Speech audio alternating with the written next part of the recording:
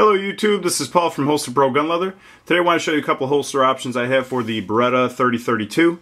I know I'd like to say early on in my videos that when you see a video named after a particular gun, that's not the only gun I offer that model for. I offer this model for any model on my website, any gun on my website that is. I just like to make the feature videos so people know exactly what I am making for.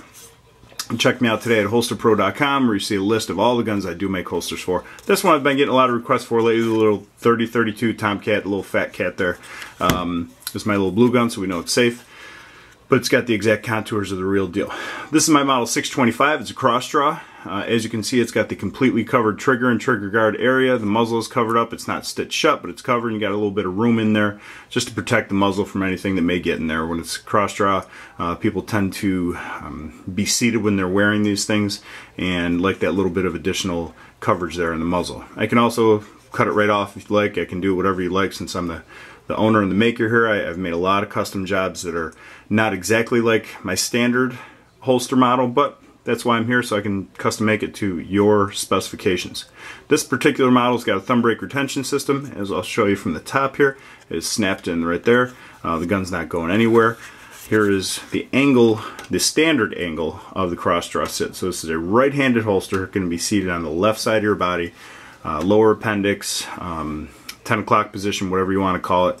You can move it around, do whatever you'd like with it, but it's a very secure fit. This will fit belts standard between 1 1/4 and 1 3/4 inches. I can make it a little bigger, a little smaller if you need it that way. All it is, and this is a brand new holster so it's not even broken in yet, but a simple pop off of that snap.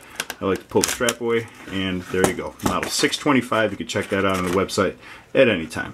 I'd also like to show you, this is my Model 7, simple little pocket holster. This is one of my favorites to wear because it's so simple and so convenient.